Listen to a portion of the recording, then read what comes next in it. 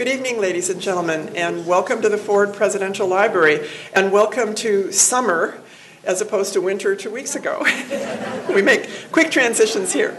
My name is Elaine Didier, and it's my privilege to serve as director of both the library here in Ann Arbor and the museum in Grand Rapids. And I want to welcome you on behalf of David Ferriero, the Archivist of the United States, who is our boss. Tonight's program is brought to you by the National Archives with additional support from the Ford Foundation. I want to thank all of you who are members of Friends of Ford because it is your contributions that make these programs possible. Our federal funding pays for the buildings and the archival and museum staff, but not beyond that. So it's your support that we're very, very grateful to have. Professor Scott Kaufman is no stranger to the Ford Presidential Library. In 2014, he received a Ford Presidential Foundation Research Travel Grant. Much of the research for the book came from the archives and manuscripts collections here at the library, and he also received assistance through interviews with President Ford's son, Steve Ford. Scott is the chair of the History Department at Francis Marion University, where he teaches American diplomatic and military history. For those of you not familiar with Francis Marion, it is a younger institution founded in 1970, has a liberal arts focus and 3,500 undergraduate students. Professor Kaufman earned his doctorate at Ohio University, not Ohio State, but the other Ohio University. I need to be clear about that. This is Ann Arbor, after all. Scott is a prolific and widely published scholar. He is the author, co-author, or editor of 11 books on U.S. foreign policy and diplomacy and the history of the presidency and first ladies. He is a feature expert in an organization you might not have heard of called SHAFR, the Society for Historians of American Foreign Relations, and it is the leading organization for historians of international affairs. His writings in general have focused on both the Ford and the Carter administrations, First Lady Rosalind Carter, U.S. foreign policy during the Cold War, and nuclear testing. He's currently writing another book on the environment and international diplomacy, and that will be released this fall. With regard to his new book, there have been many, many reviews from outstanding presidential historians calling it, and I quote, the best biography of President Gerald Ford. And another comment, which I really appreciated, this is from Jeremy Surrey at University of Texas. The book is also a persuasive history of American society in the 20th century during that period in politics. It shows the policies for integrity and cooperation in politics. What a concept. Think about that. At any rate, please welcome Scott Kaufman back to the Ford Library to talk about his new book.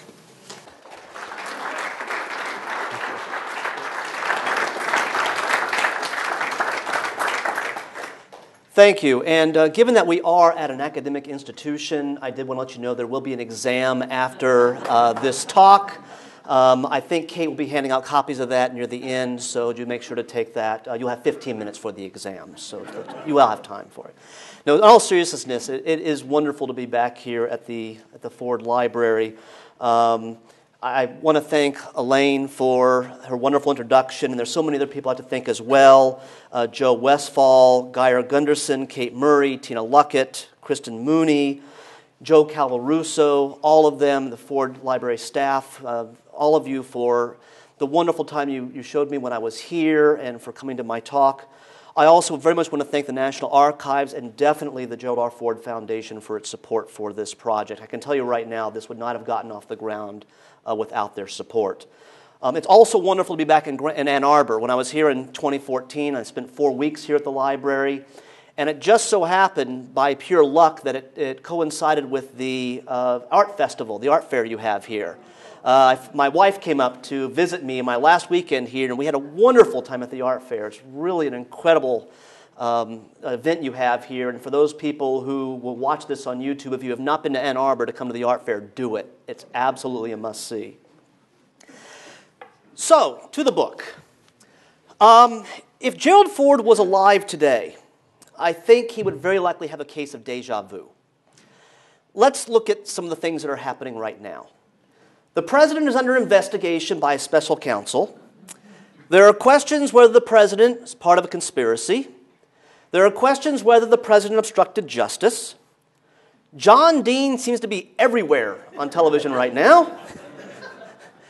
And at least one member of Congress and a national ad campaign are calling for the president's impeachment. Now, of course, for many of you here, this is deja vu for you as well, because what I'm referring to, of course, are events tied to the Watergate scandal and to the resignation of President Richard Nixon, events that propelled Gerald Ford into the presidency. But there is one other memory that Ford likely would recall.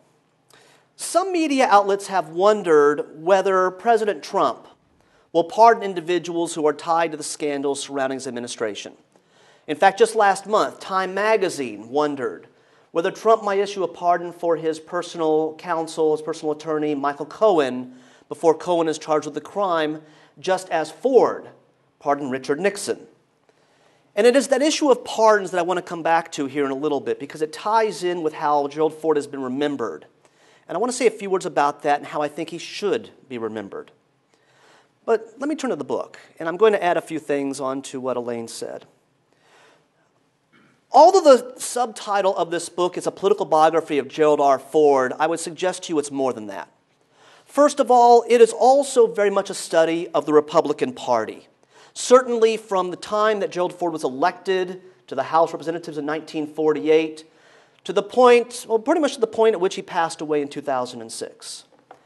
Second of all, in writing this book, I relied on a wide variety of source material, and of course, the Gerald R. Ford Library's records were essential. But I turned as well to nearly a dozen other archives, some of them with the help of a colleague of mine, Dr. Alyssa Waters, as well as other government documents, memoirs, newspapers, journals, magazines, and a good number of interviews, some of them which I conducted with Dr. Waters, including about a half dozen members of Congress who served with Ford, and of course with Steve Ford, as Elaine pointed out, who was absolutely wonderful to speak with. Thirdly, while a lot has been written about President Ford, far less has been written about his career outside the presidency, his political career outside the presidency, his life outside the presidency. And so readers will find that about 2/3 of my book is not focused on the presidency.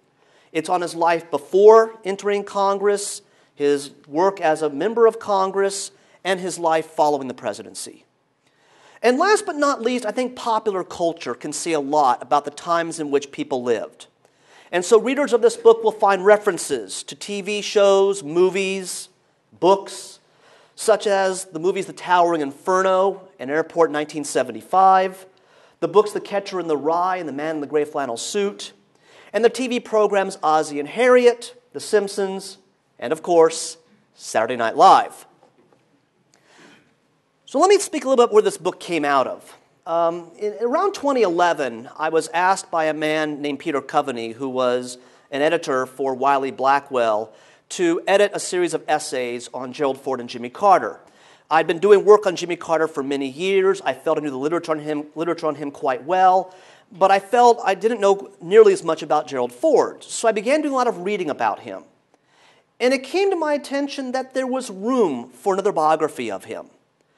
There had been only 2 published since he had passed away in 2006. One of them was Doug Brinkley's short biography that came out in 2007, and then, of course, James Cannon's biography that came out in 2014. But I felt that both books left a number of stones unturned. So I contacted Fred Woodward, who was the chief editor at the University Press of Kansas. I said, I have this idea for writing a biography of Ford. What do you think? He thought, great idea. Do it. And the rest is history. And Ambition, Pragmatism, and Party came out last year. The book's title is based around what I see as 3 themes that I believe address Ford's life. Ambition. Ford was a very ambitious individual, someone who sought to climb the ladder of influence in whatever he did. In Boy Scouts, he wanted to become an Eagle Scout. In high school and in college, he played football and wanted to be a starter on the varsity teams. In the U.S. Navy, he wanted to climb up the ranks of command on the ship on which he served. In Congress, he wanted to become House Speaker. He enjoyed being president and sought to be elected president in his own right in 1976. In 1980, He considered running for the presidency in his own right and then looked at the possibility of becoming Ronald Reagan's running mate that year. And when that all fell through, he still sought to have influence. He was still ambitious. For instance, he sat on numerous corporate boards as a former president. Party. Ford was a lifelong Republican who was a member of the moderate wing of that party, loyal to his party. But that loyalty did mean that at times he had to change his views on the issues, which I'll say more about here in a minute. And lastly, pragmatism. Ford was loyal to his party, but he wasn't an ideologue. He was someone who was willing to reach across party lines. Grand Rapids, which became Ford's hometown, was a city marked by what scholars and Ford's contemporaries referred to as a Midwestern form of conservatism. This meant limited government, fiscal frugality, piety, but of a non-fundamentalist sort. It also meant political moderation, pragmatism, and a willingness to compromise, including a willingness to reach across party lines. And this could be seen in Ford as both a member of Congress and as a president. And even as an ex-president, he reached across party lines, setting a precedent by working with Jimmy Carter, a Democrat, on a number of issues. And Ford became more liberal on a variety of social issues. So let me speak about some specifics from the book and explain how they tie in with these three themes. Ford's personality and political views, I think, were influenced by a variety of factors. One of them was his mother, Dorothy. Dorothy Ford, well, actually, she was Dorothy King, had married a man by the name of Leslie Lynch King. Leslie Lynch King was an abusive husband and an abusive father. Mentally and physically abused Dorothy, threatened the life of their newborn son. It reached the point that Dorothy decided she had to flee him and seek a divorce, which she did, taking with her her young son, the person who became Gerald R. Ford Jr. And this is important because through much of the 20th century, the idea of seeking a divorce was stigmatized, especially when children were involved. But for Dorothy, this had to be done for her well-being and the well-being of her child. And so she became to her son an example of strength and perseverance in the face of terrible odds. Then there was Gerald Ford Sr., whom Dorothy married in 1917. And the person Ford considered to be his biological father, at least until he found out in his teen years that Ford Sr. was his stepfather. But even then, he saw Ford Sr. as his father. It was Ford Sr. who introduced Jerry and Jerry's stepbrothers to sports, including football. It was Gerald Ford Sr. who in October of 1929 opened up his own paint and varnish business. Of course, it was probably the worst timing possible, because later that month the stock market crashed and the country went into the Great Depression. Yet Ford Sr. was able to keep that business open and to do so without seeking federal assistance. He became, to his son, another example of strength and perseverance in the face of terrible odds. But also the fact that he was able to keep his business open without federal assistance also influenced Ford. Because Ford saw in his father an example of how one should try to make ends meet without seeking government help. In addition to being examples of strength and perseverance, in addition to the fiscal lessons that Ford learned from his father or stepfather, his parents also influenced him through their religious devotion. Now, I should point out when it came to the religious devotion, it was more of a personal spirituality. Talking with Steve Ford, reading about Gerald Ford and Steve's other brothers and Susan, his sister, it was much more a personal spirituality. They weren't open about it, but they were definitely devout. And also Ford's parents influenced him because they insisted that all their children do their chores and be honest. And that idea, do your chores, tied him with something else about Ford, a strong work ethic. Ford once said, the harder you work, the luckier you are. The more effort you put into what you do, the greater the dividends. And that was something Ford definitely lived by. that was something that he was inspired to do by his parents, but also something he himself built on. And then he was also influenced by Boy Scouts and football. Both of them taught him to work as a member of a team.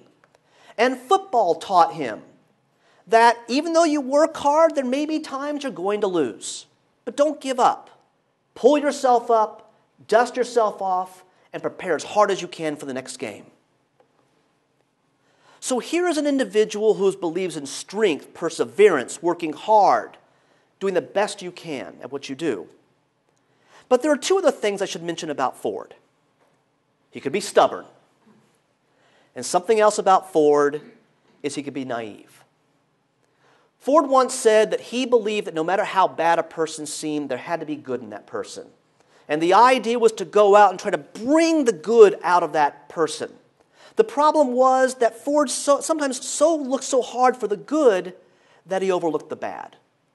And that, too, could cause him difficulties, as we'll see here in a little bit. This ambitiousness Ford had, the theme of ambition, this ambitiousness that Ford had became clear repeatedly. As I mentioned, he wanted to become and became an Eagle Scout. He wanted to be the starting center on the varsity football teams in both high school and college and achieved both. In fact, he played so well at the University of Michigan that he was offered an opportunity to play professional football. But he turned it down. He turned down that opportunity because he wanted to go into law. Through hard work and through perseverance and a little luck, Ford clawed his way into Yale Law School, did very well there, and afterwards returned to Grand Rapids to practice law, but also by this time to think about the possibility of getting into politics. But before any of that could happen, before he could even think about a career in politics, Japan on December 7th of 1941 attacked Pearl Harbor. Like many Americans, Ford wanted to serve his country in the U.S. military, to fight against America's enemies. And he did just that. He joined the U.S. Navy. First, he was assigned to the home front. Didn't want to be here. Wanted to be where the action was. Was able to get himself assigned to the U.S. aircraft carrier Monterey. He was assigned as a gunnery officer. Didn't want that. Wanted to be in the bridge where the action was. Through hard work and through some luck, he was able to become assistant navigation officer. Serve on the bridge where the action was. And then when the war ended, Ford, now lieutenant commander, would return home and be discharged from the Navy. And now had an opportunity to return to Grand Rapids to continue his ambitions there. He gets back into law in Grand Rapids, but as I mentioned, he had developed an interest in politics. In 1940, Ford had wanted to work for the campaign of Wendell Willkie. Wendell Willkie, who was the Republican nominee for president that year. And he wanted to work for the Willkie campaign in Michigan, especially in the Grand Rapids area. But to be able to work for the Willkie campaign, Ford would have to get the support of the local party boss, a man named Frank McKay. He went to see McKay, spent about 3 hours waiting to see McKay, and finally got to see the party boss. And McKay gave him a few minutes of his time and seemed to have no interest whatsoever in Ford. Left a very sour taste in Ford's mouth. He would end up working for the Willkie campaign in New York, and became enamored with politics. So now that he's back in Michigan, he decides he wants to run for Congress, wants to represent the 5th district, the Michigan's 5th district in the U.S. House of Representatives. He wants to fight for that election in 1948. But he knows he's a long shot. Number one, he's a novice. Number two, he's going to have to win the Republican primary against the incumbent, himself a Republican and a member of the McKay party machine, a man named Frank Yonkman. Yet Ford, being the hard worker, the ambitious individual, is ready to take on the challenge.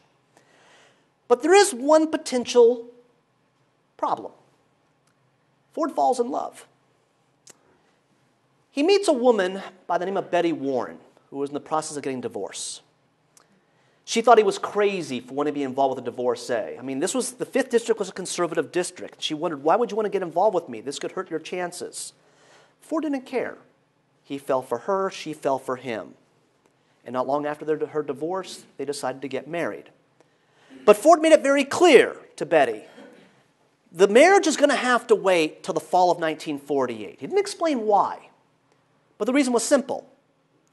He knew that if he could win the Republican primary against Yonkman, he was home free. The 5th District had gone Democrat only once between 1920 and 1948. If you can get past Yonkman, which means keeping things with Betty kind of quiet, then no problem. Well, sure enough, through hard work, and again through some luck, Ford was able to defeat Yonkman in the Republican primary. He marries Betty, and then he goes on to win the general election, and now becomes a member of Congress. And thus begins a quarter-century career in Congress. Ford's motto that hard work brings luck seemed to come true again when very early in his congressional career he got himself appointed to the very important and very influential Appropriations Committee. He proved himself loyal to his party. He was a political partisan, one who was far more supportive of the 2 Republican presidents he served under, Dwight D. Eisenhower and Richard Nixon, than the 3 Democrats he served under, Harry Truman, John F. Kennedy, and Lyndon Johnson. In terms of policy, Ford tended to strongly support foreign aid and defense programs that were designed to combat communism and protect U.S. national security. He supported the U.S. war in Vietnam, although he felt that Lyndon Johnson should have prosecuted the war primarily through air and naval power as opposed to using ground troops. He was less supportive of social programs. Influenced by his father's experiences as well as his own, he believed that social programs encouraged people to live off federal assistance rather than pull themselves up without government help. Because of his loyalty to the Republican Party, Ford sometimes had to take positions on issues different than the ones he previously took. And this especially became the case after he became minority leader in 1965, which I'll say more about here momentarily. For instance, Ford had opposed Lyndon Johnson's Great Society programs, believing that they encouraged people to live off federal assistance. Yet he supported Richard Nixon's Family Assistance Plan, even though it would increase the number of people in the welfare rolls. He had adopted a hard line toward communist China. But when Nixon decided to open the door to a rapprochement with China, Ford was behind him on it. And this changing of position could at times cause some consternation among Ford's constituents. I'll give you an example. In 1972, in February of 1972, Richard Nixon became the first American president to visit China since it had gone communist in 1949.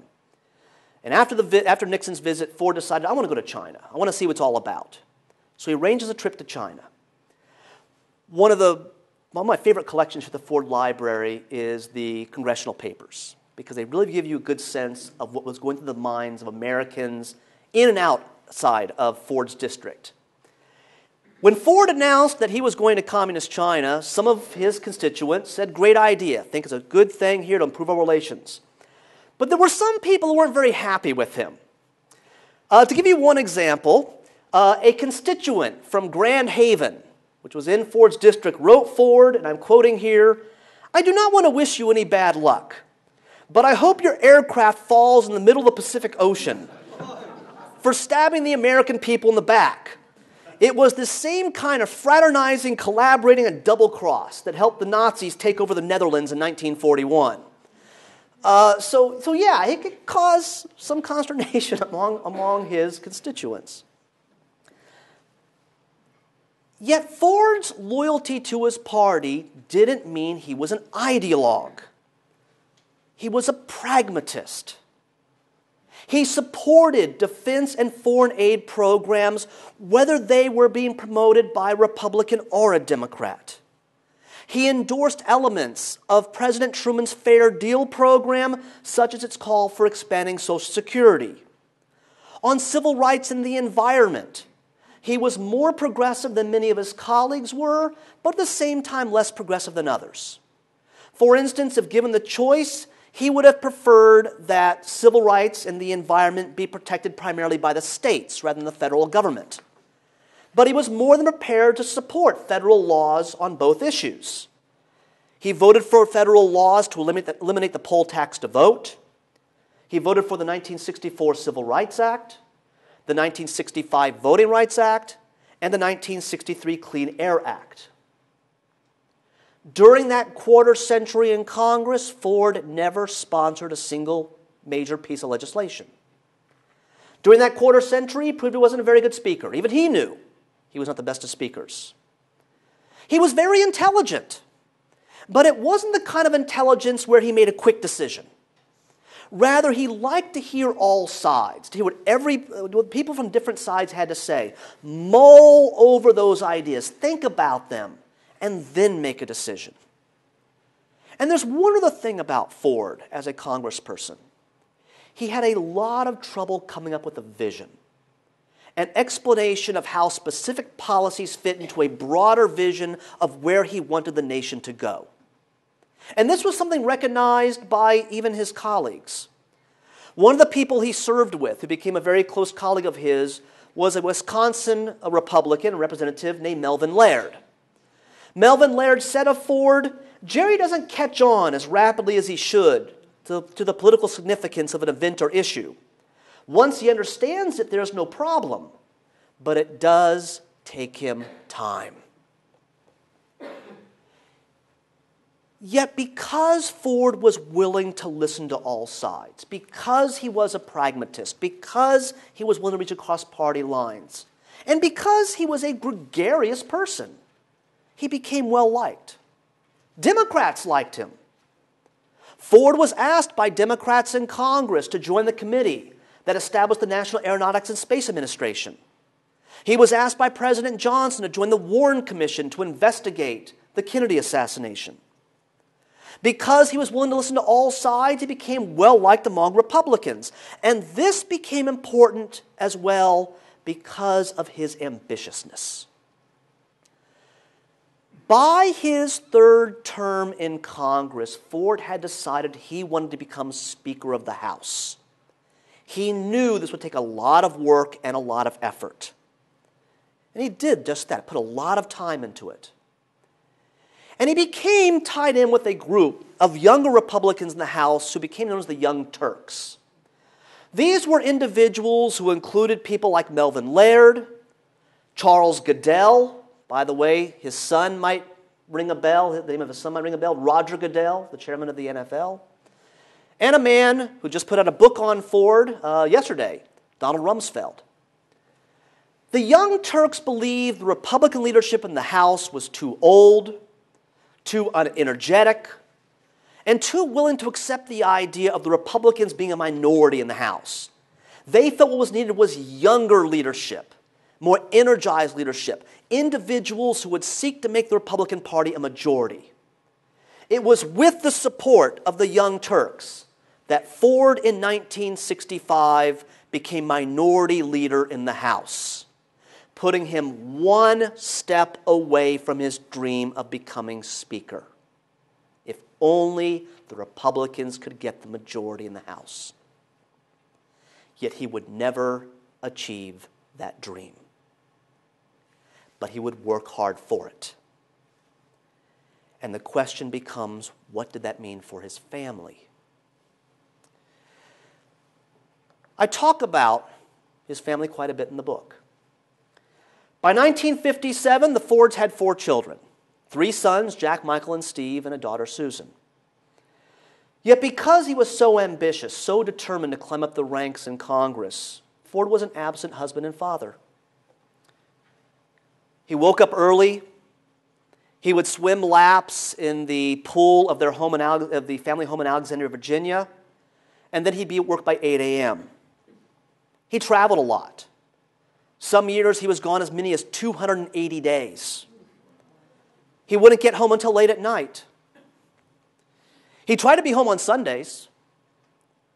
And he also, if he was home on Saturdays, he would try to spend time with the family by taking the kids with him to his office at the Capitol building, where I should point out they engaged in a little mischief.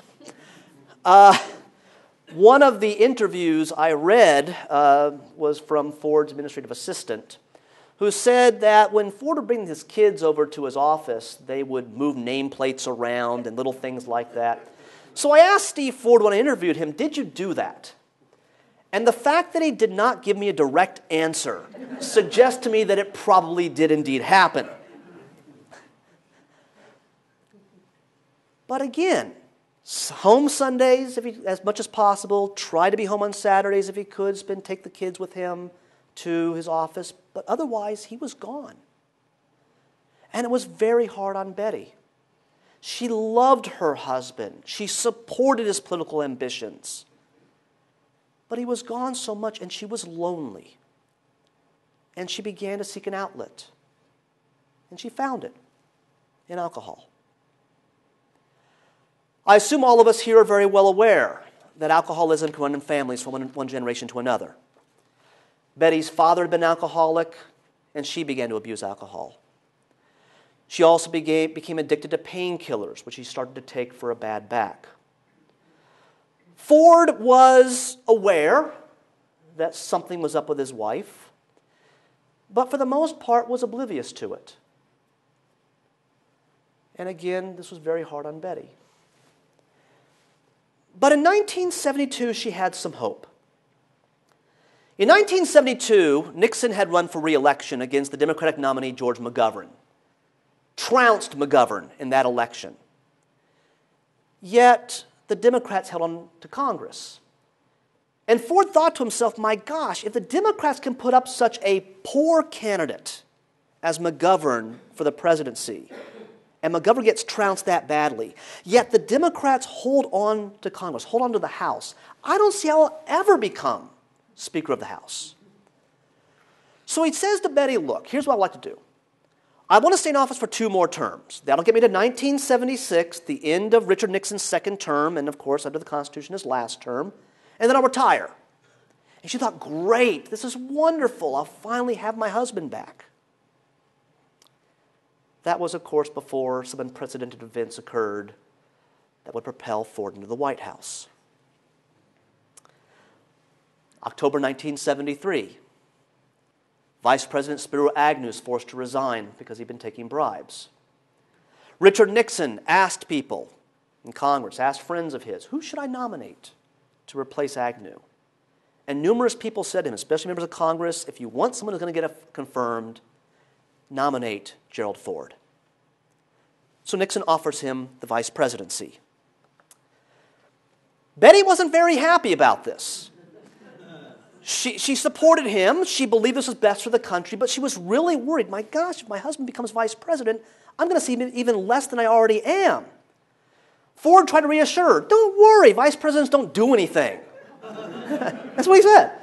But she was very unhappy. In fact, Steve Ford mentioned that his mother hit the roof over this.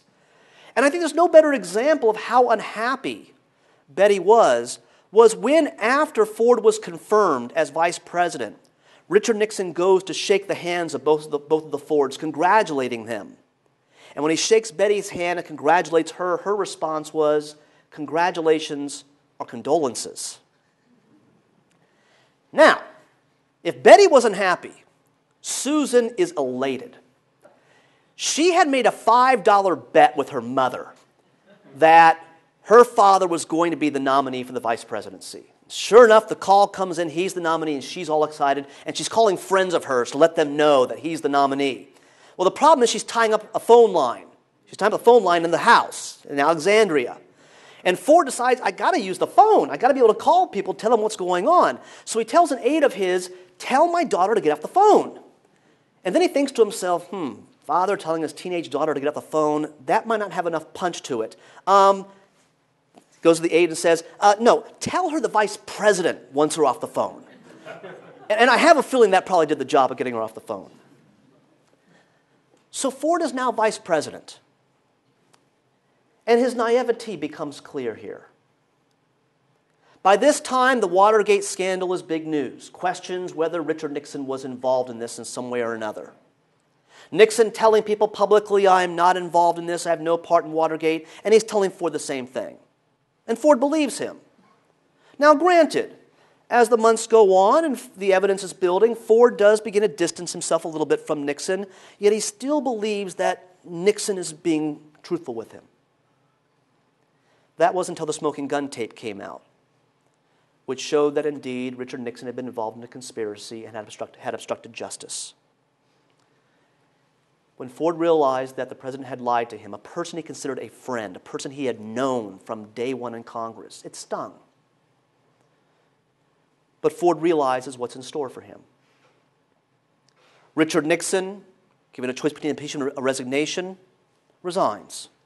And Ford now becomes president of the United States. And it's amazing to think about it.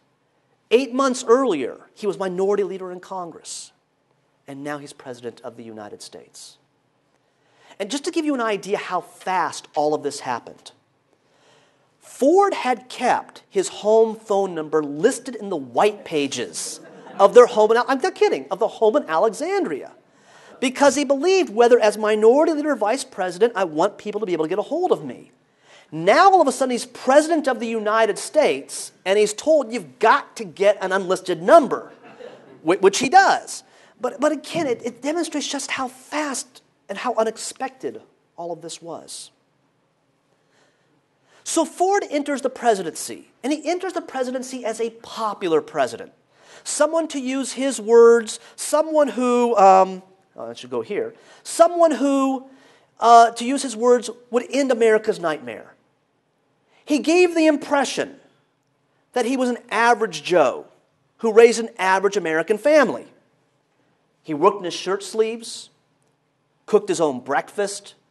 His favorite meal was an English muffin with melon, orange juice, and tea for breakfast. For dinner, he liked to have steak or pot roast with red cabbage and a scoop of butter pecan ice cream for dessert. He and Betty were an attractive couple with 4 attractive children, 2 of whom, Susan and Steve, still lived at home. They were God-fearing. They enjoyed sports. They enjoyed the outdoors. They were gregarious. I would almost call them the type of family you would love to have over, put on a football game, grill some hamburgers and hot dogs, and watch the game with. Yet the image of the all-American father, of the all-American family, didn't last. And it didn't last because a month after becoming president, Ford pardoned Richard Nixon. There are numerous reasons that have been given for this, some of them by Ford himself. The belief that Nixon couldn't get a fair trial, that Nixon had suffered enough already. In fact, Ford had heard that Nixon was not doing well, may not live much longer. And also Ford commented that he was tired of reporters asking him questions. What are you going to do with Nixon? Will you pardon him? Will he go to trial? And Ford felt to himself, there are more important issues this country needs to deal with. And I have to get Nixon behind me. Hence the pardon. But he did a very poor job of preparing the American people for this decision. Now, whether trying to prepare the American people would have made a big difference, we could debate. But he did a very poor job of preparing the American people. And so when he pardoned Nixon, the anger was intense. Some people claiming there was a conspiracy here, that Ford was part of a conspiracy whereby Nixon gave Ford the presidency in return for a promise from Ford to pardon him. There's no evidence of such a conspiracy, but Americans definitely were furious with the president.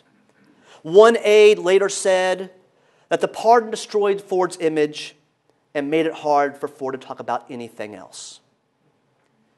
And there was a lot of anything else Ford had to deal with. The U.S. withdrawal from Vietnam. The Maiguez crisis, when Cambodia seized the U.S. merchant ship Maiguez and for a brief period took the American crew hostage. Promoting détente and arms control with the Soviet Union. Promoting the Middle East peace process.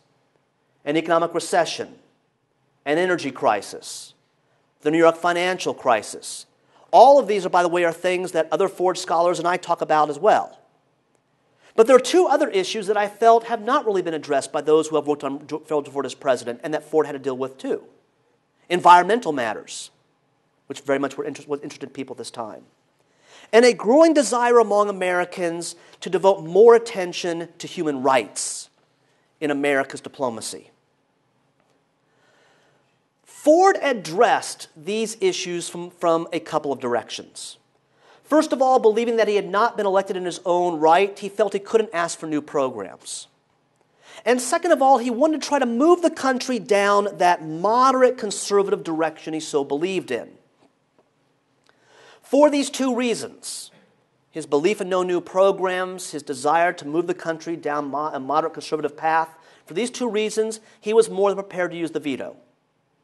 He used the veto 63 times, 23 times more than Richard Nixon did. In fact, Ford had more vetoes than agenda proposals. Yet Ford was prepared to compromise. Now, arguably, he was constrained. He had to contend with a Democratic-controlled Congress, one that had become even more strongly controlled by Democrats after the 1974 midterm election. But he was never one who was anathema to bipartisanship and compromise. For example, he signed a tax bill favored by Democrats that called for more cuts in taxes than Ford favored. But Ford signed the bill for a couple of reasons. It did cut taxes, and Ford believed if I don't sign the bill, then Democrats will propose a new bill that will ask for even greater government spending than I favor. He signed an energy bill that didn't do everything he wanted. But he signed it because it promoted energy conservation, it established a strategic petroleum reserve, and it allowed Ford to recommend decontrolling oil prices so as to promote conservation. Now, there was a price to be paid for all of this, Ford's belief in moderate conservatism and at times his willingness to compromise. His decision on energy, his decision on taxes, and other decisions he made, such as nominating Nelson Rockefeller as his vice president, someone from the liberal wing of the Republican Party, infuriated conservatives in the Republican Party.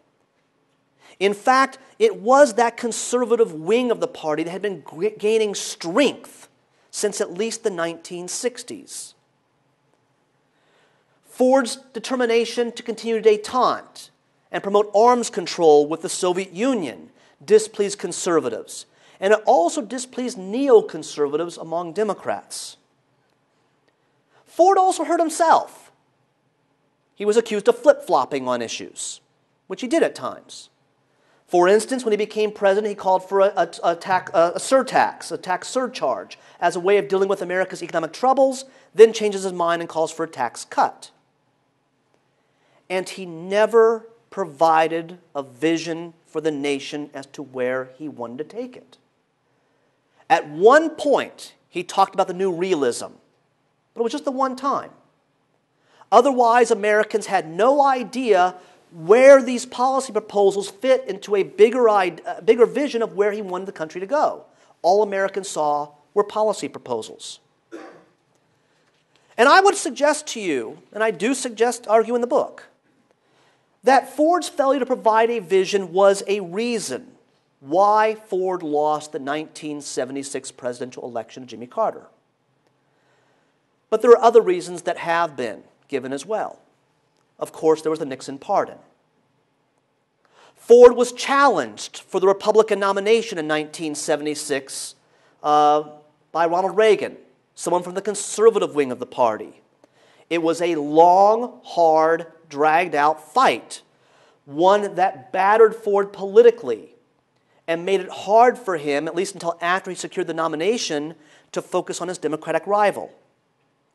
Ford made a famous gaffe during the second debate with Jimmy Carter when he said there was no Soviet domination of Eastern Europe. And then, being the stubborn person he could be, he refused to clarify matters for several days, which only compounded the error. There was an economic downturn before the election took place, and Ford seemed unable to figure out how to address it, at least that's how Americans saw it. And last but not least, there was a portrayal of Ford as a klutz. Some of you have probably seen the video clip. In 1975, Ford flew to Salzburg, Austria, to meet with the president of Egypt, Anwar Sadat. It was raining. The stairs of Air Force One were wet. Ford's walking down the stairs and all of a sudden slips down the stairs of Air Force One.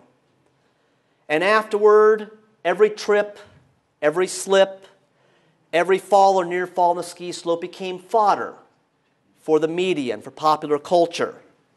Best example of this was how Ford was portrayed by Chevy Chase on Saturday Night Live. This really nice guy, but someone who couldn't walk straight and really wasn't very bright.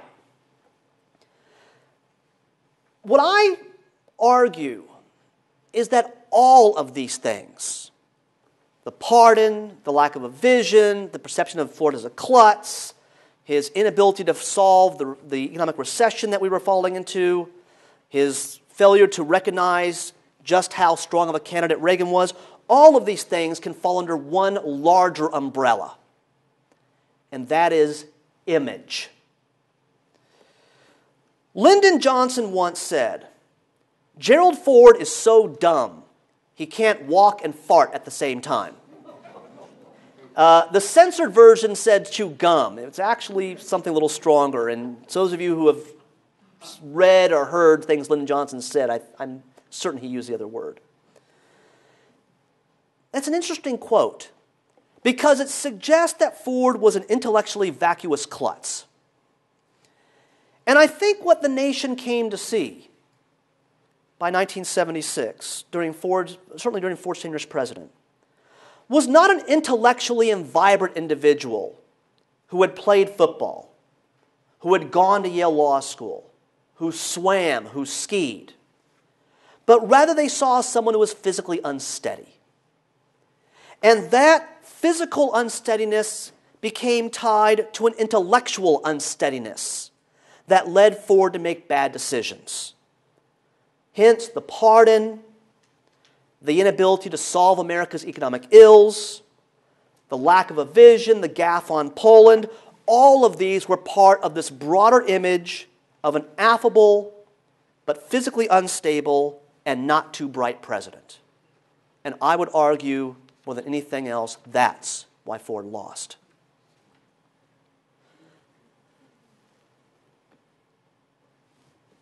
Following Jimmy Carter's inauguration, Ford leaves Washington, D.C., and he and Betty moved to California. They liked the weather there, thought it would be very good for Betty. They had friends there. Ford could play golf there. Yet Ford still was a lover of politics. He himself said, "Old habits die hard." He still remained very involved politically. He endorsed Republican candidates both for national and state offices, and he went stumping for them. Once again, he's gone a lot. And this was really hard on Betty. She thought, now that Ford's out of the presidency, we can finally spend time together, yet he's gone a lot again. She continues to abuse alcohol. She continues the addiction to the painkillers. Finally, Ford becomes aware of what's going on. And in 1978, there's an intervention, which Ford himself leads to make sure she got the care she needed. Yet, you couldn't take the work out of the workaholic, the politics out of the political animal. Ford still wanted to be in the game. In 1980, he thought about running for the presidency in his own right and said that he believed his wife would support him if he ran. When that fell through, he considered being Ronald Reagan's running mate, although that idea fell through as well because Ford wanted to have more power in a Reagan administration than Reagan wanted to give him. It is now that Ford begins to say, okay, maybe a political career isn't for me. But he still remained involved in politics. And he became more and more willing to criticize his party. He would stump for the candidates and he would support his party, but he would also criticize his party. He felt Ronald Reagan spent too much money on defense over too short a period of time. He felt Reagan was incurring too much of a debt. He opposed George W. Bush's decision to invade Iraq. He worried about his party moving further and further to the political right. He disliked the growing partisanship he was seeing on Capitol Hill. And he became increasingly liberal on a number of social issues, including homosexual rights, abortion, and the Equal Rights Amendment for women.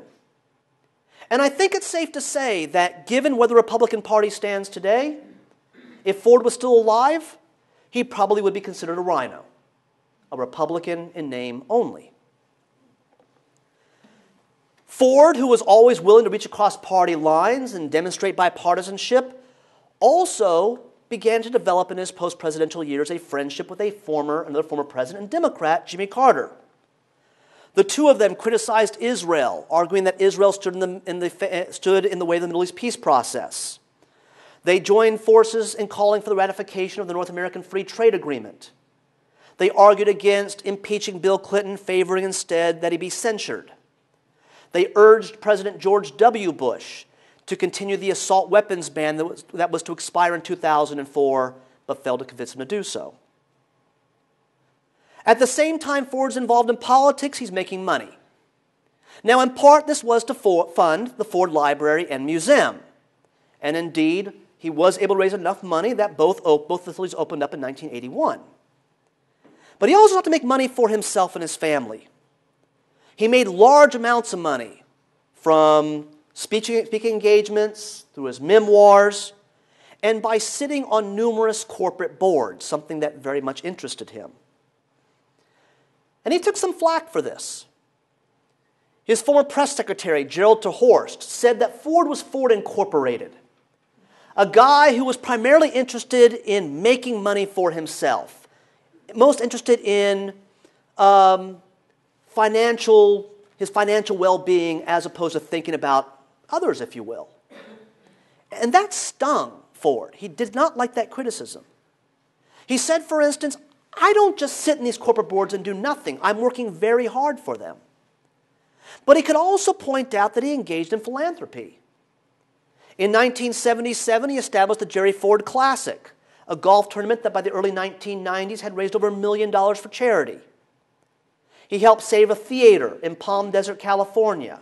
He and his wife raised money to build it for an elementary school in Indian Wells, California. And Ford very much supported his wife's efforts to create what became the Betty Ford Center. Of course, all this couldn't continue forever. Age began to take its toll, and shortly after Christmas in 2006, Ford passed away. And it leaves a question. How should Ford be remembered? Gallup took a poll shortly after Ford left the presidency asking, what was Ford's greatest achievement?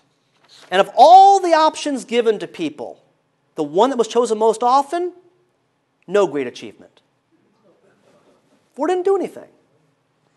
And I think it says something about how Ford has been remembered by at least some people, and certainly I think we still see this in the textbooks today. Ford was essentially a caretaker president, a guy who kept the chair behind the desk in the Oval Office warm until either he was elected in his own right or someone else was elected in 1976. A caretaker president who has only major act was to pardon Richard Nixon. And of course, the pardon's been a lot in the news even recently, and so even today, I think that's what Ford is largely remembered for. But I would argue this assessment of a caretaker president whose only major act was pardoning Nixon is not fair. Ford had to deal with a myriad of issues as president, whether it be the Mayaguez crisis, or Vietnam, or the economy, or energy, or the environment. But there's something else about Ford, and this is what I think he should be remembered for: his belief in bipartisanship. An example right here. Today, this country is marked increasingly not just by partisanship, but an angry partisanship. One marked by accusations, harsh language, conspiracy theories, and disdain for the opposition. A partisanship where a willingness to reach across party lines is seen as tantamount to surrender to the opposition. That is not the type of country Ford would have wanted. And Ford's colleagues recognize this. In his eulogy for Ford, a fellow Michigander and a Democrat, Representative John Dingell, urged his colleagues in Congress to honor Ford by, and I quote, carrying out his legacy of bipartisanship in the years to come. It's an entreaty that's been forgotten in Washington. Thank you.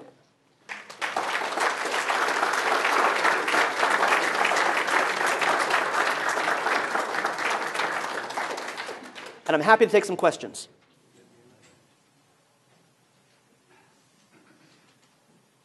I didn't do that well. We just warm up slowly. Oh, okay, all right. I would appreciate it if you could expand a little bit on the lack of vision. And I was intrigued, as you quoted in the conclusion, Ford admitted in his memoir what others had said about him, that he was not an intellectual or original thinker. Quote, if vision is to be defined as inspirational rhetoric, and goes on again, I didn't have it. He had the ambition, and he was certainly aware of the value, I would submit, of phrases like new frontier, great society, fair deal, and all that. I guess simply, why did he not realize the need for that? Well, two things. Number one is he said he never was really into those kinds of slogans. That's part of it. But I think also a lot of it is he was a congressperson at heart. And because he never became majority House Speaker, I think oftentimes he thought in terms of policy proposals. What should our alternative proposals be for the policies coming out of the White House, as opposed to thinking about, okay, I'm now Speaker, or okay, I'm President, what should this broader vision be?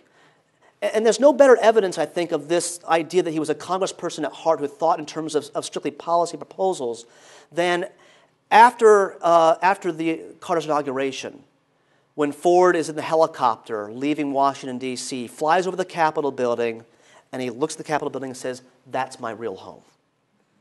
That's the way I think he thought. Thank you. Hi. A couple points I wanted to bring up.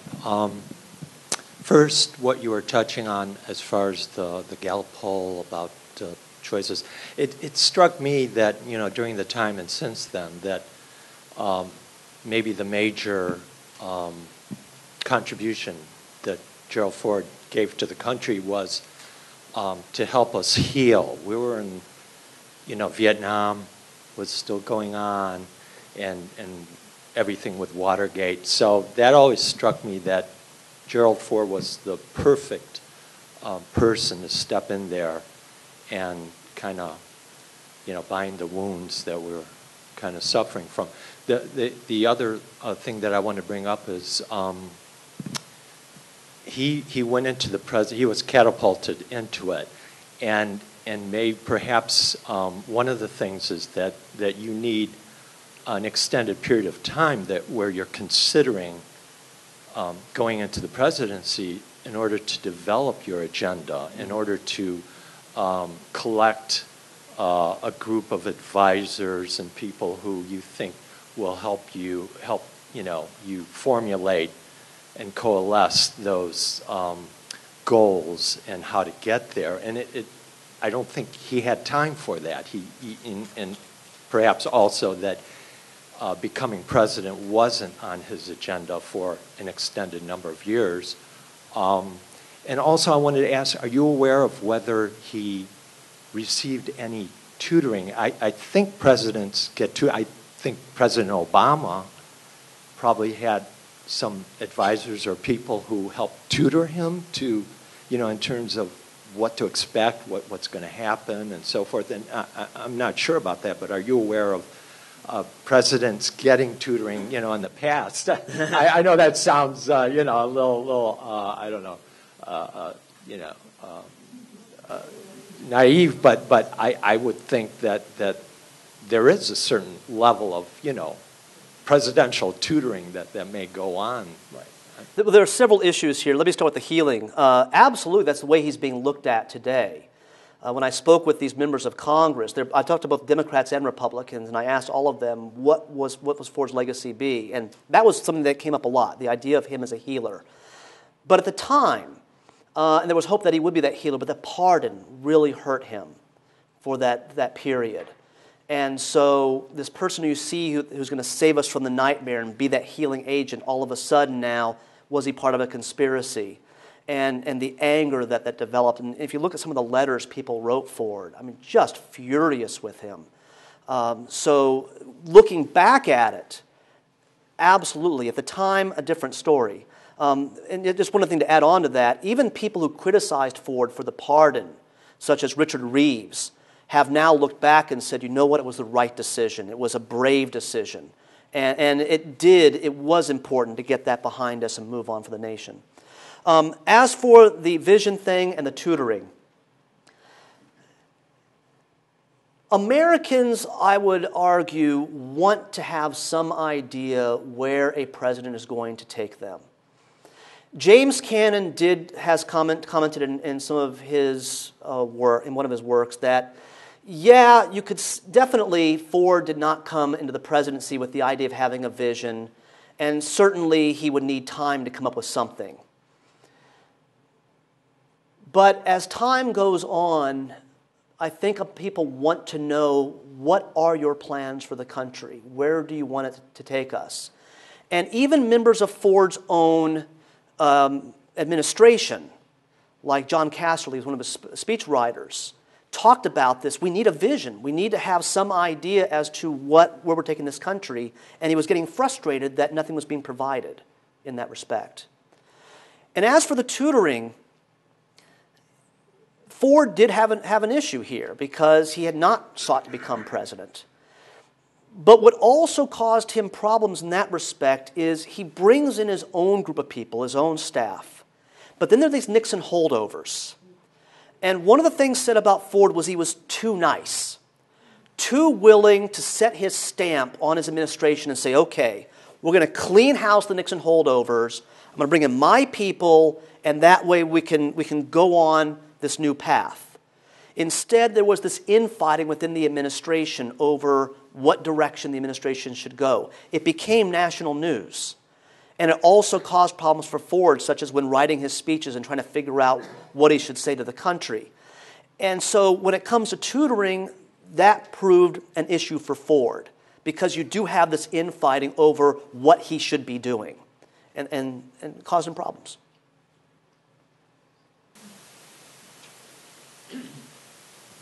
President Ford selected Richard Cheney and I believe Rumsfeld Yes. As advisors, I think because of their knowledge of the intelligence community, and at least Cheney's views have proven to be quite dark. Why did he choose those two individuals? Is there any significance for that selection? Well, I mean, they had experience. They had a lot of experience. Rumsfeld with NATO. Cheney had done a lot of work in the Beltway as well, and certainly proved to be very effective as a campaign manager. He was, a second campaign manager. So they both proved very useful. To add on, though, to your comment about Cheney, definitely in his later years, Ford criticized both of them, especially Cheney with regard to our actions against Iraq, thinking that Cheney had gone a little too overboard.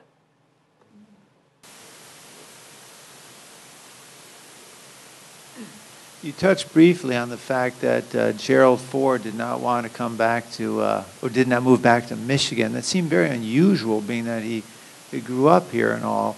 And I guess he rented a place in Colorado for a while or something. You probably know more than I do. But the reasons for not wanting to, even in the summertime, move back to Michigan, could you maybe explain? It seemed like an odd thing for him to do. Well, they were afraid they would have people pulling on them left and right if they came back here. That was one thing. They wanted to have a little more privacy. But again, Ford likes to play golf. California offers nice weather year-round to play golf. They had friends out there like Bob Hope. And they were both worried about Betty's health. And they thought that living in California would be good for them. So for those reasons, they decided not Michigan. They did, though, build a place in Beaver Creek, Colorado, because Ford did enjoy skiing, and that way he could do the skiing. But really what it came down to is they were afraid of having too many people pulling on them for their time. And it's kind of interesting if you think about it, given how Ford was more than willing to spend time doing stuff outside of the home, going on like stumping for these candidates. But California was what they decided on.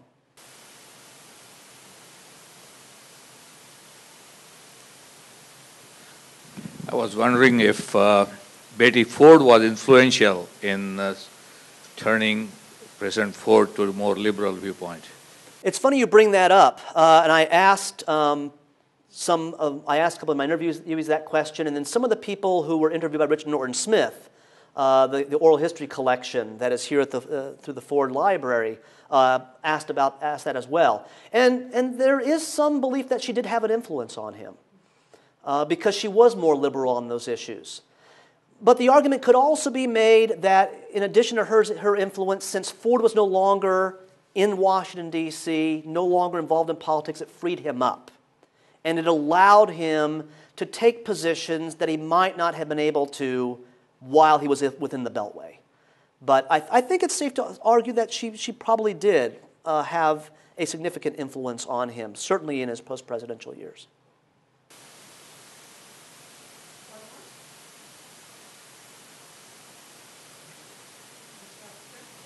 Thank you.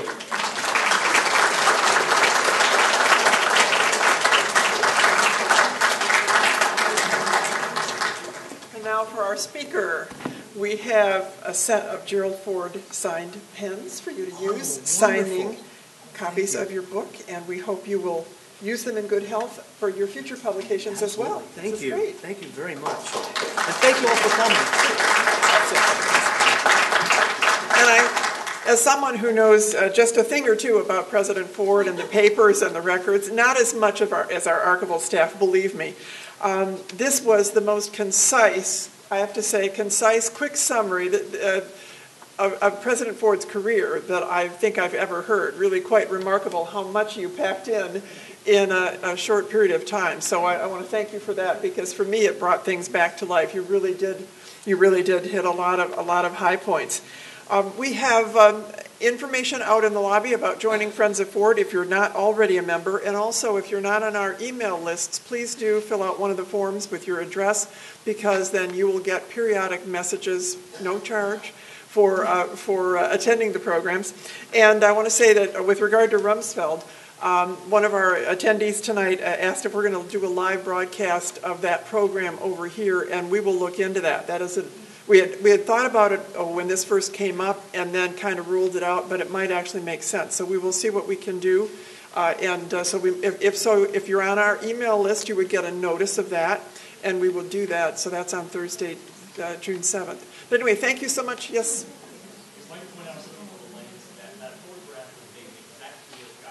I know.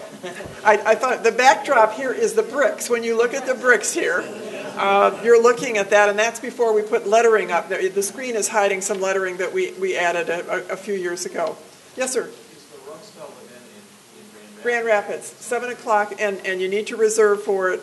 The reservations are coming in fast. We're preparing for overload there because we have a learning center where we're going to be remoting it as well. But we will look into the possibility of broadcasting here. We've done a little, we're starting to play with that option, and that would be one where we can have a twofer, if you will, because it will be an interesting memoir from that period. He was known for literally coming out of Ford's office, and he would be seen, I've heard this story many times, and Tom Kuiper can maybe comment, taking notes. He had a little notebook in his pocket, and he's a copious note taker. The prior book that he did a few years ago was copiously footnoted. He's very much a person with attention to detail. And so these are from his contemporaneous notes of his time in the Ford administration. So it should be quite an interesting portrait that none of us has probably seen based on his own experiences. So anyway, enjoy the reception. You may ask more questions and have our speaker sign your book. And we thank you so much for coming. Thank you.